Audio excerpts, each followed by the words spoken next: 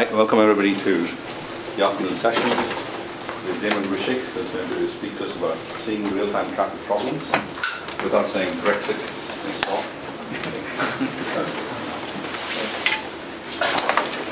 on.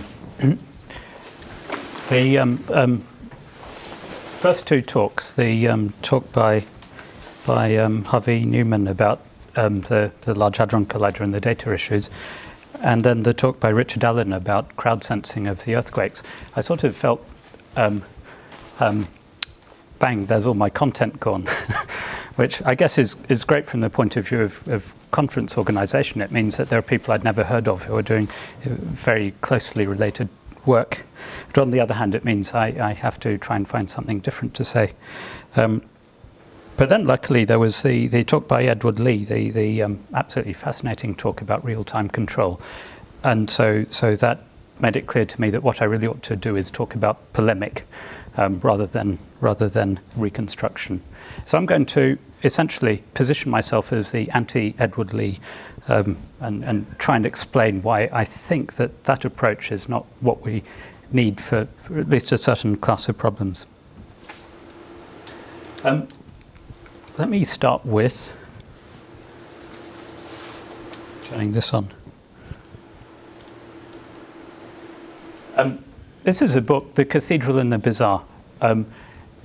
It's a book from a completely different domain. I mean, it's a book about Linux and open source and how you program it by the author of FetchMail, one of the standard utilities. He wrote this longish essay. He wrote it about development models for how you build open source software. Specifically, he was interested in the contrast between what he called the cathedral style of development, which is how Emacs was built, versus the bazaar style, which is how Linux was built. The cathedral style is where you have a small group of people who build a perfect structure and then release it once they feel it's ready. That's how Emacs development has gone on. It's in version 24 or something by now, and it's worked very well for Emacs. And he contrasted it to the bazaar model of development, where it's open development. Anyone can contribute. All of the development is shown incrementally as you go along. His essay was specifically about alternate styles for developing open source software, but the metaphor, cathedral versus bazaar, is so good that it took on a life of its own, like all good metaphors do. So here's a cathedral, here's a bazaar. Apple, when they decide their new product is ready, they will release it and everyone will have the perfect thing in their hands. I want to talk about cathedral and bazaar of data as it applies specifically in my context to traffic problems. What have we heard about? We heard about the Large Hadron Collider. I think those pictures are very self-consciously made to mimic the rose windows. I think that one is from Lincoln Cathedral. So that was the first talk. This is a gigantically expensive, absolutely precision-engineered system. Versus the bazaar, this is the collect data from the crowd, try and get your stuff out there, see if people adopt it, cope with the noise, cope with the uncertainty. So that's perhaps really what a more honest title for my talk would have been, at least the first stuff, anecdotes from the data bazaar. I'm going to talk through several cases that we've seen of working with data that arises in traffic problems, and from that I will attempt to draw lessons about what I think we should be doing when we're handling this sort of data. Here's a just small experiment you can do. Anyone who has an iPhone, Android can just download a sensor logging piece of software. So that's what I did. I started at home. I had Android and an iPhone in my pocket. They were both top-end models at the time they were bought, which is quite a while ago now. So they're roughly contemporary. And I walked around a few blocks, and I collected GPS traces. And I've just drawn a line indicating all the readings I got. You can see when I'm inside, it's jumping around. When I went into a bike shop here, I think it was, that jumped around. I mean, it's great that we have this. But just the traces on their own, they won't be terribly useful if I want to ask a question like, how far did I walk? Each one of these dots is 10 meters apart, so you can see the uncertainty. It's not really tight enough if we want to use it to ask questions like, which side of the street should the Uber driver come and pick me up on? If you're in a complicated city with one-way systems, that becomes quite a time-saving issue. I guess another question from this, a meta question, is why is this so crummy when commercial GPS, by commercial GPS I mean the stuff that farmers use, stuff that military uses, the stuff that ships use, that gets centimeter precision. So the satellites can give you centimeter precision. You can get receivers which give you centimeter precision, and what we have in our phone is off by 20 meters.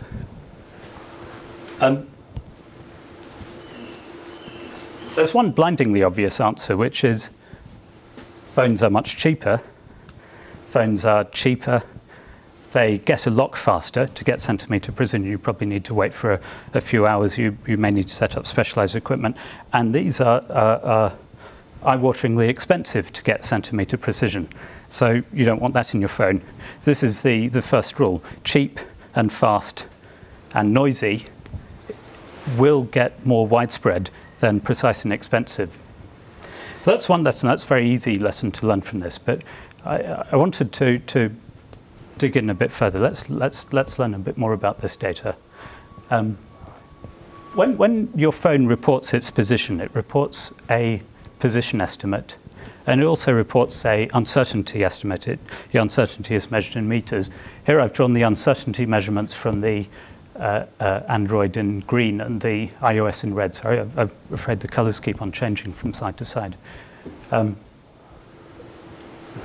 They're just plain are different. The iPhone is completely confident in its mistakes. The Android doesn't pretend to be accurate, but at least it's giving something.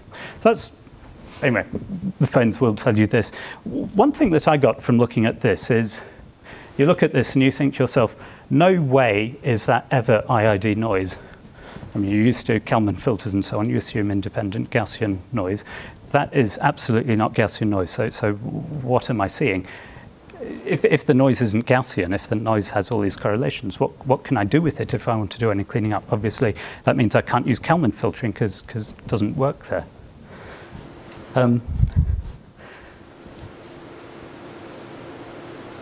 I did some experiments. My best guess for what this is doing, what I'm showing here, the iOS reading is in red again. And on top of that, I did a Kalman filter. And I did a Kalman filter in which the state which you're updating is location, comma, velocity. And for my Kalman filter, I assume that the velocity has IID increments. So I tried a variety of different Kalman filters. You could say, let state be location and assume that state has IID increments. That doesn't fit this very well. You could try this. You could try alternative models.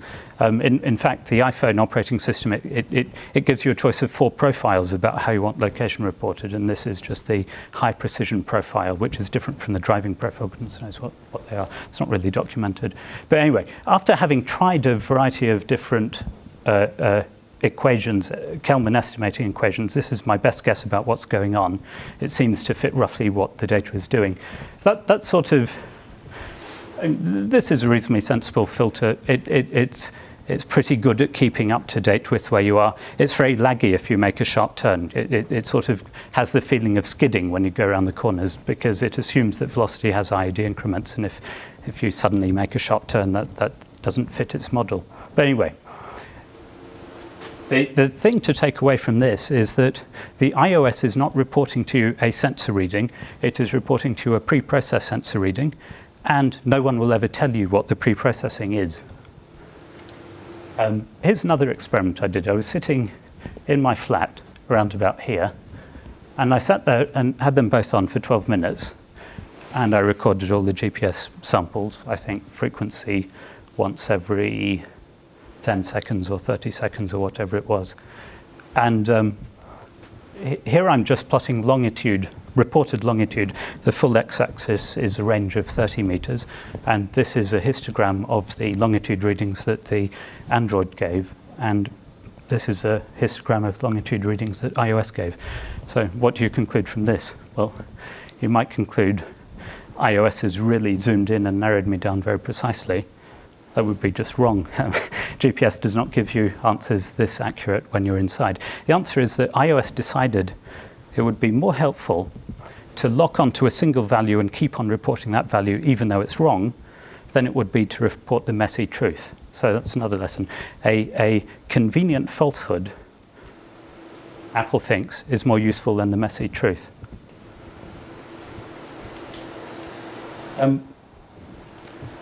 Question. I mean, when you say by truth, that means it's just the revealing that it isn't actually capable of determining where you are. Yes, the truth is best known by the device. Exactly right.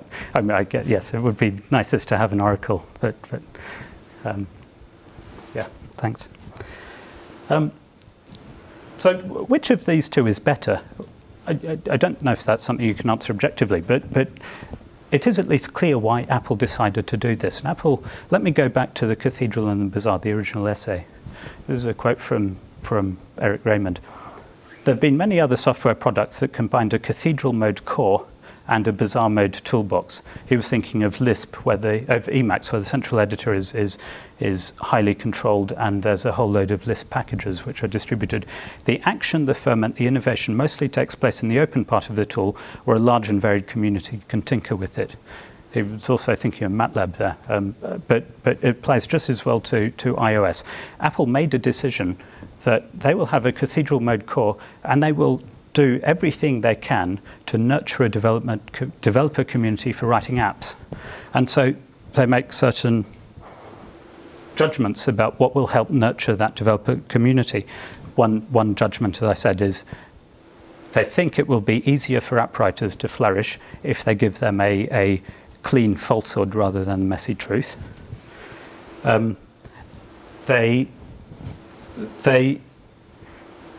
Another reason behind the Kalman filtering, which I think is quite clever, Apple does Kalman filtering before it gives you any answer. Therefore, there is no point in me writing an app which will probe the GPS every 2 seconds. I mean, it's already been smoothed. I'm not going to get any extra information by repeatedly probing.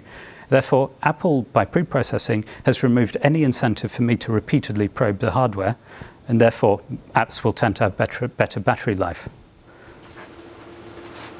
I think that was quite clever of them. Apple does go to extraordinary lengths to make it easy for developers to get things right.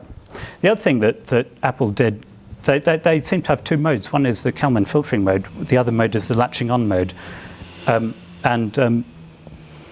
Apple, I think, is positioning this because they say, OK, in 2 years' time, the phones could well have radically different hardware, and there will be new tricks invented along the way. I'm going to present a very simple interface which only reports position, and I'm not going to give any promises about what it does, so that when phones upgrade, hopefully the apps will not have been customized so much that they really use processing hard-coded towards the specific hardware. So Apple also thought, to make it resilient to the future, we want to obfuscate the signal. So those are the first two lessons. Cheap, noisy, fast beats out precise and expensive. It's why phones have crummy GPS hardware. It's why that Smart Shake system has the potential to get readings from earthquakes in Nepal, whereas the expensive seismographs won't. Second rule, data has been processed and no one will tell you how.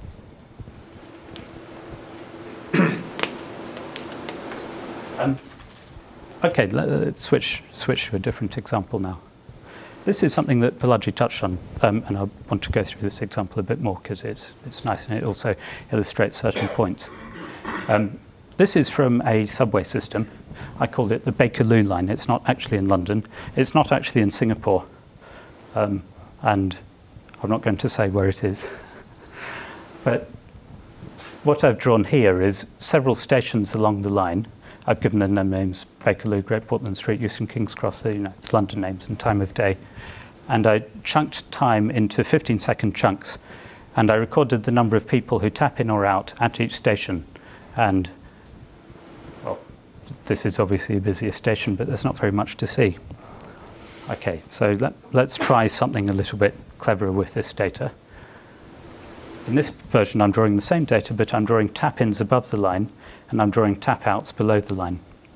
Tap-ins, you'd expect people would arrive as some random process, like a Poisson process. Tap-outs, you would expect there to be spikes of tap-outs every time a train arrives. Train arrives, lots of people disembark at the same time. That gives a spike. Sometimes the spikes look reasonably clear, sometimes not quite clear enough. So that was the next trick that Balaji mentioned. You look at the routes. What I did here is I looked at the entire route diagram, and then based on the start location and the end location, I can make a pretty good guess. Did this person definitely take the line I'm interested in, or did they arrive at the station from some other, on some other line? And if I narrow my attention down to definite swipe outs on a specific line, then suddenly we start seeing these clusters very sharply. And then you can stitch them together and you can say, well, a train arrived here. Shortly beforehand, the train arrived here. Shortly beforehand, the train arrived here. So you can just stitch these together and you work out exactly where the train was. So this is the reconstruction stuff that we heard about in the Large Hadron Collider context, then from Balaji this morning. Okay, so that's reconstruction, but that's not the point of this data of this story. The point of this story is this is us trying to work out where the trains are based on the tap-in, tap-out records. Why bother? Surely they have systems which record where the trains are. Surely you could just go and interrogate a database and it'd tell us where the trains are.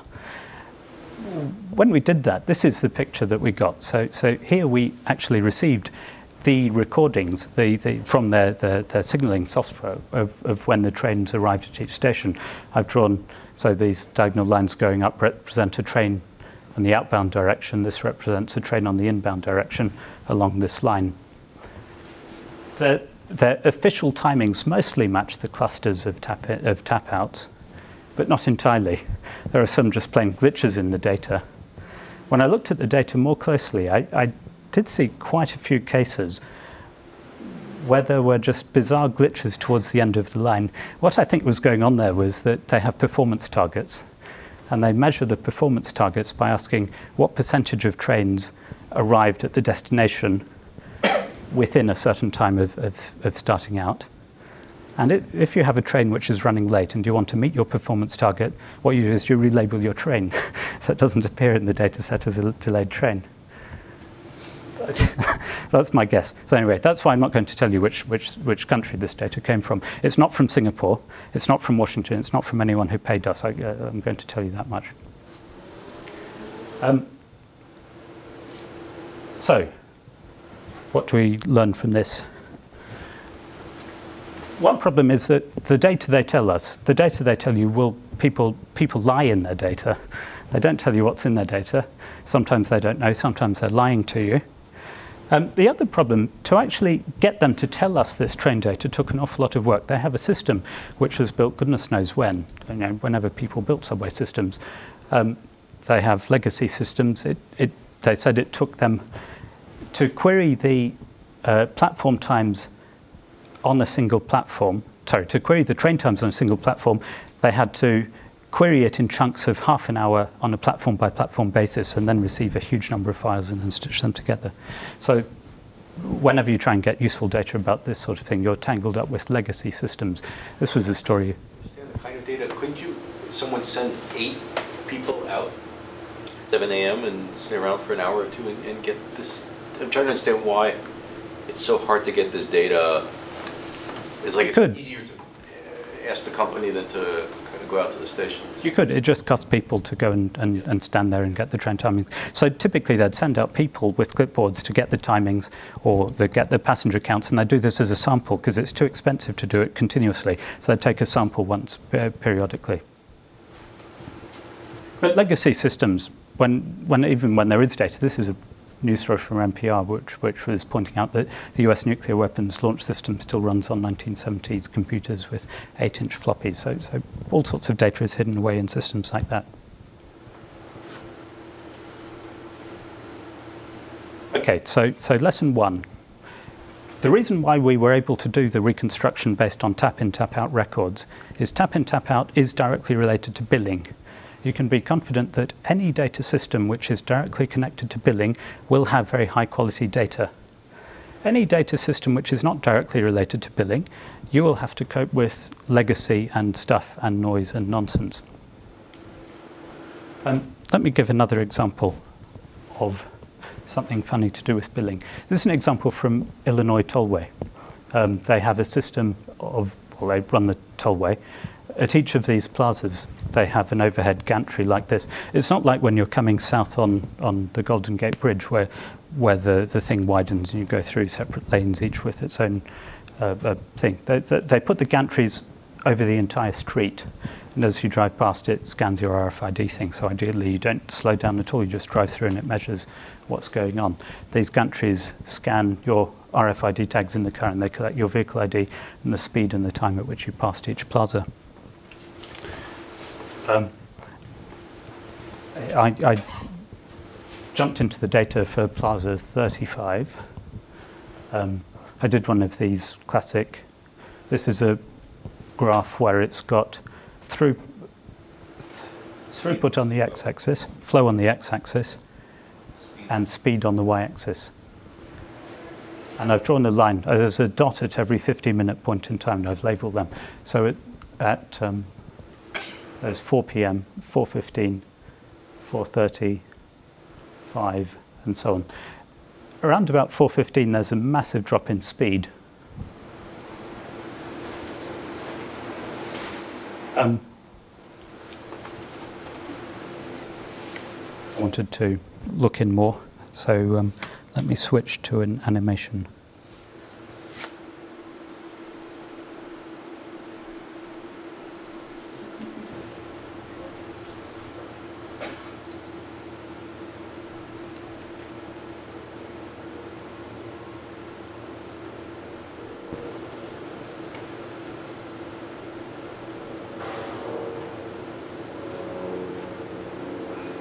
It playing and talk you through what I've done here. There's Plaza 35. That's the point where we have speed and timestamp records. I've drawn one dot per car, and I've given each car, well, there are cars in blue, buses in green, freight vehicles in red. Each dot represents a vehicle, and I've given it a tail which extends back 1 minute. It covers all the distance that vehicle traveled in 1 minute.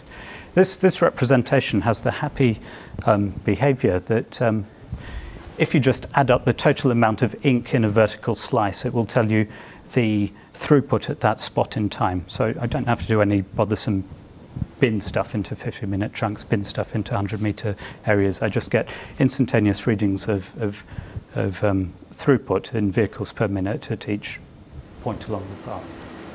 At the top, it's telling us the speed, the average speed of the vehicles in the display, around about 60, 65 miles an hour.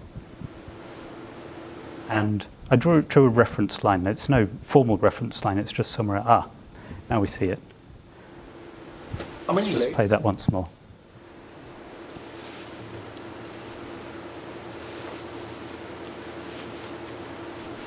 Right, happy, 60 miles an hour. How many lanes? I don't know. I think it's 4 lanes. Now this is what the onset of congestion looks like. Speed drops to 20 miles an hour.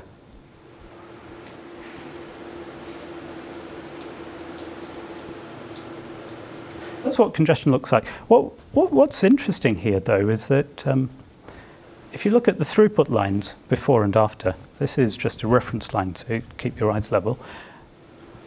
At the time of congestion, there are these waves, but the average throughput has barely been affected at all. I don't know enough about the transport dynamics. I know that when speed changes and density changes, I expect throughput to change. Throughput has barely changed at all in this. This is a phenomenon of massive reduction of speed, no real reduction in throughput. Anyway, that's a nice little demo of what congestion looks like.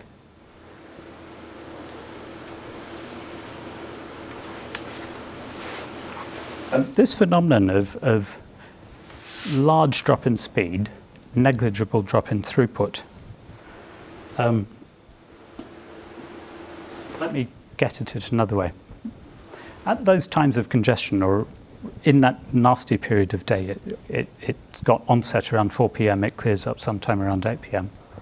I was looking at speeds around Plaza 35, and speed at Plaza 35 really, really suffered. It went down to 20 miles or so. But we also have multiple readings at multiple points, so you can look at this travel time from here to here, and you can ask what's their average speed. And the answer is the average speed between plazas is in the region of 60 miles an hour. The average speed is barely affected. So speed, but then these plazas, the plazas were designed not to slow you down at all. How can it be that this system is sampling at a stationary point along the road and getting an unrepresentative reading? My best guess is that it's something along these lines, that they've tried to make it so that this monitoring is unintrusive. But what actually happens is that there'll be 4% of vehicles who don't have RFID, and they have to go to an exit lane, go into the cash booth, and then they have to merge back on. So that merging in and out causes the shock waves, which cause slowdown. And then the shock waves have some extent, and the extent varies over the course of the day. This period of perturbation will be, it kicks in at a certain time of day, 4 p.m., 5 p.m. Some days it doesn't kick in. And then it's like if you have an army marching along, they're going along slowly, and then they walk into treacle, and then they march along normal speed again. So there's no real impact on throughput, but there is a big hit on speed at those times of day. That's my best guess from the data. The stop-go waves go backwards as well, so if you're getting 20 miles an hour at the point, then they get let up straight away afterwards, and then you can see the rest. Sorry, The stop-go waves, then they go backwards, so then you would kind of hit it at the 35, but the wave would go backwards. Well, I'm guessing that people are merging in, and it's got some knock-on effect forwards, and then, as you say, the shock waves are heading backwards. So that's why I drew this line going backward, because I'm imagining there are shock waves pushing back. I don't know. The trouble is, this is a non-measurable thing now. We only have measurements at this instant. So how can you stitch together? This is just best guess based on piecing together those pieces of information. Anyway, this is a example which really stresses this point. Billing data is the only data that is meticulously collected. Sometimes it is collected so meticulously that it destroys the system that you're measuring. And then the fourth rule of the data bazaar: if you build a desirable platform, you get much richer data. So now I want to give a next example, last example, based on the incentive platform. This is something that Balaji touched on. When a user signed up to the incentive, scheme, they signed something which says, "Okay, we are now going to grant you access to historical trip records from before you signed up." So for all the users, we have, 300 and something thousand users, and we have very, very long records for a lot of them. What really the topic of this incentive scheme is how can you get people to shift their behavior? There are some types of shift which are steady pressure, and there are some types of shift which are catch people at the key moment when they're ready to be persuaded.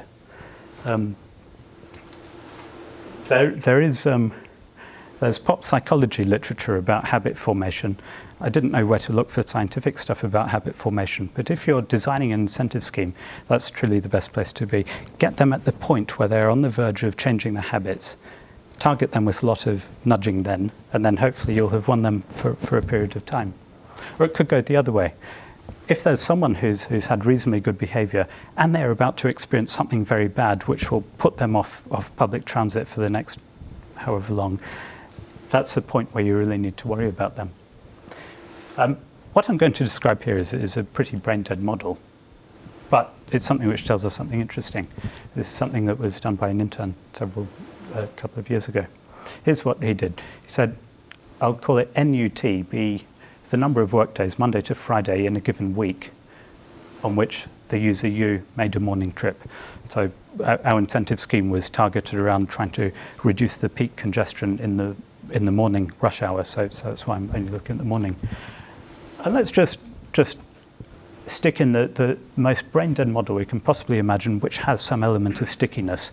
So I'm going to fit the model, let NUT be alpha U plus beta U, NUT minus 1 plus a noise. So if I'm a user who's really habitual, and I always do the same this week as I did last week, then I would expect beta U to be pretty close to 1.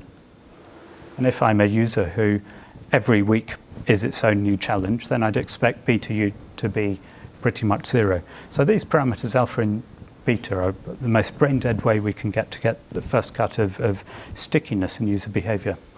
I've said brain-dead several times. What I really mean is this is a statistical model. It's trying to be a fit to extract some parameters of interest. It's not a generative model. It's nothing like you'd use if you're writing a simulator, but it's good for descriptive purposes, not generative purposes. So for each, I plotted one dot for each user, each of the 300,000 users. Alpha for each user is on the x-axis and beta is on the y-axis. And there are quite a few people with this beta pretty high. And if I pick a sample of these people up here, if I pick a sample of the users with a high beta, i.e. with strong, that they get stuck in a rut, I just picked out a group of people with high values of beta and I plotted a sample of them.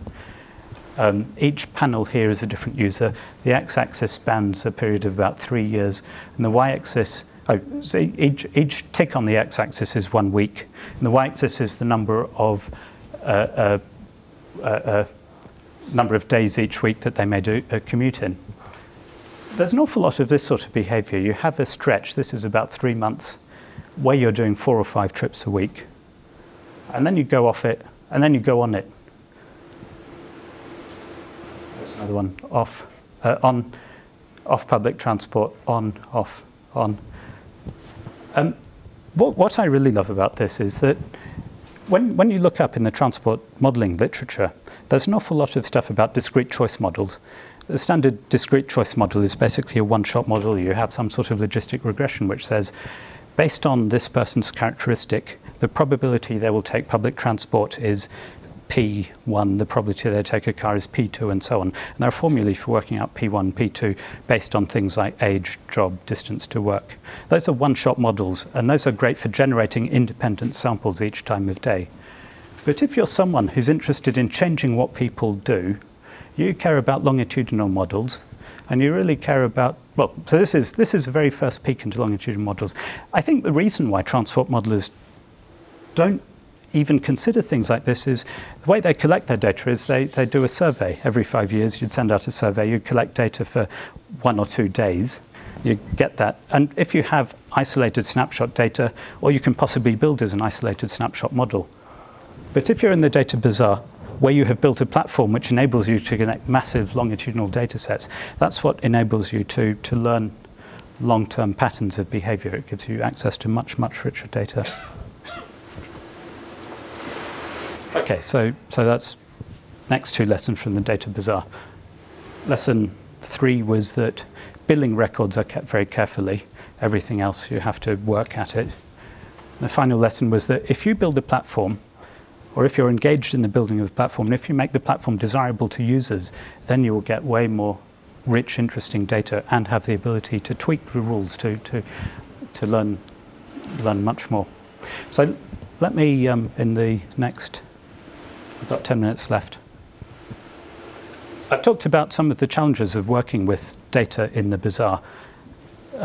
I'll finish by talking about what sort of tools we want to have to work with this sort of data. A number of us, certainly me, used to be one of the priests in the cathedral who sits there. We discussed the gaps. I thought that maybe in the bus system, one of the things, we thought that they had like just horrible commuting experience with trains. They might have gone to the bus. Unfortunately, we couldn't get the data to disambiguate, all of the validate one way or the other. That would be interesting. Yeah. It could be they switched the bus. I know that when I was in London, I'd do that. In retrospect, I can't really figure out why it is that I'd take the tube for a month at a stretch and then suddenly start taking the bus. I just can't figure out why I did it. Then I'd switch to taking the bike for a long time. Okay, so I certainly used to be one of these people, the priests of the cathedral who sit there proving limit theorems. But the people who work in the bazaar, what I'm really keen on, what I've wanted to build is basically an Excel for big data.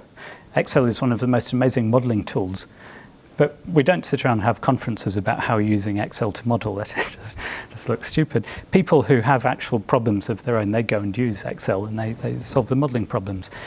And yet somehow the tools for working with big data to understand these things are not accessible enough, not accessible to the same sort of people who could use Excel. So I want to highlight some features which I think will push towards that direction. So what I am very, very keen on is modeling done by domain experts, not modeling done by theoreticians, but theoreticians creating appropriate tools that domain experts can use, because domain experts are the ones who understand the ins and outs, the nitty-gritty stuff of the system. They want crude answers to richer questions than you can get from theorems. When you're trying to work with theorems, you come to a certain point and say, oh, I can't prove a theorem here, so let's use simulation. But then why not just give simulation tools to everyone? Okay, let me be a bit more concrete. Let me say briefly what I think some high points were. 1990s is when GLM came on board, and all of a sudden you have this language, this really expressive formula language, which lets you write out a modeling formula using only the variables in your data, i.e. the variables which you have created yourself, and by small permutations of the formula you write out, you can express really rich ideas. That was a massive leap forward, making those sorts of things accessible to everyday users. In the 2000s, that's when Bootstrap became computationally feasible, and it's when good visualization theory came on board, leading to good visualization packages, particularly D3 and ggplot. So that's the past. The present, big data, machine learning, reconstruction. We've heard a fair bit about reconstruction now, so I won't repeat that. But let me draw a quick picture of big data and machine learning as applied to control problems. This is a picture of what you do if you were thinking of a control problem, but you didn't believe that Kalman filtering was appropriate. State variable xt, which updates itself, control variables which come in, and observations which come out. But let's think of this as just some arbitrary, complicated neural network which we want to train from the data. So what I'm saying here is that I'm interested in really understanding what makes users shift their behavior. I have no confidence whatsoever that I could come up with any equations to describe it. So instead, I'll throw it open to the neural network to learn the patterns. And if I have loads and loads of data, then these things will be able to learn something useful. And what these neural networks, when they're trained properly, will end up encoding is how much history needs to be kept from one time step to another, where habituation lives, all these sorts of things. Bootstrap was basically a way of trying to wean people away from using parametric equations, saying, don't use parametric models, just use the data as it is. This is a model, so it's not quite, it's not completely non-parametric, but neural networks have so many parameters that you can't possibly interpret them. So if we as modelers have finally given up our attachment to parametric models, then this is an easy fit. I'm by no means an expert on this. There are papers around, and I think the techniques for solving these things, training them, are just beginning to be available. So that's what the present looks like, or the near future. And what I'm most excited about for what comes next, I call it causal inference in Bootstrap simulation. There was I can't remember the question. There was a question earlier today, but I've forgotten who asked it, so sorry, I'll just skip over that. What do I mean by causal inference? Rather than trying to define it, I'm going to give an example. This is the game that Balaji showed you. Each user has a piece on the board, and when you have earned enough points through your travel, you click on the spinner, and the spinner stops, and your piece moves forwards.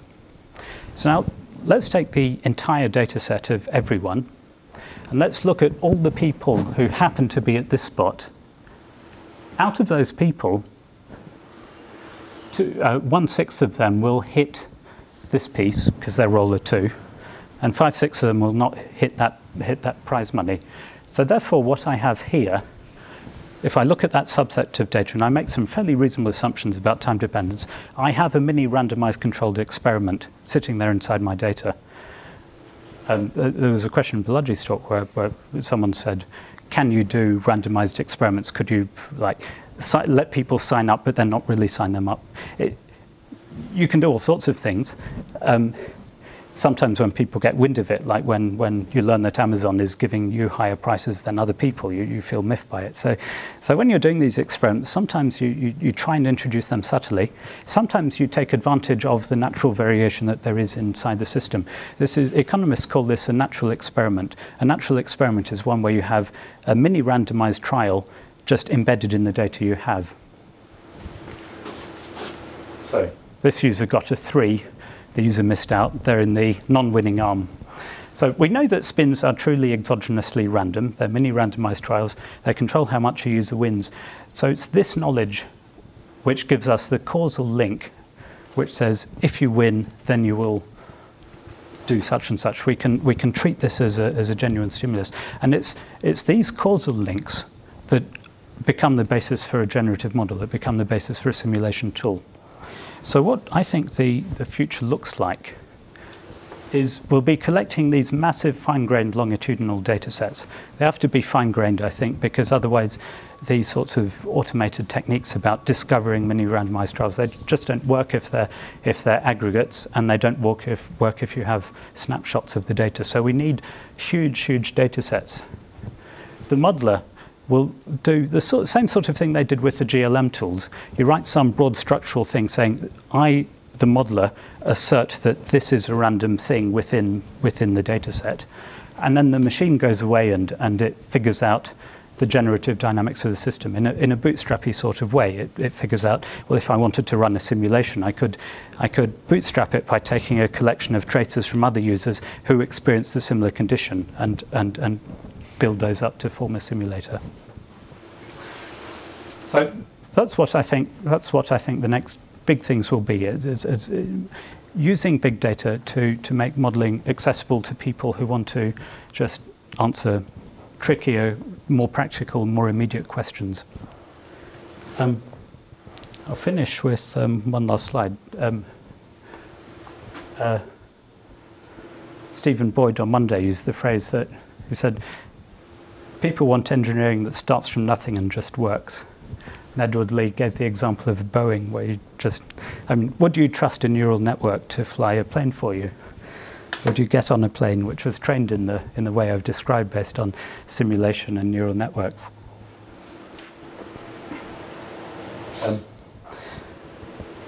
Another counter to that is to say, there's no way this could ever fly, because it simply doesn't have anywhere near the real-time control bounds needed to make something truly fly reliably. So if we believe Edward Lee, this will never fly. I think that societal networks just need this kind of engineering. They need engineering which is great at coping with noise, great at coping with richness, and great at letting people try things out for themselves without getting hung up in theorems or rigor or tightness. Just try something, and if it doesn't work, then you build your system a bit differently and you gather more data. Okay, thank you. Questions?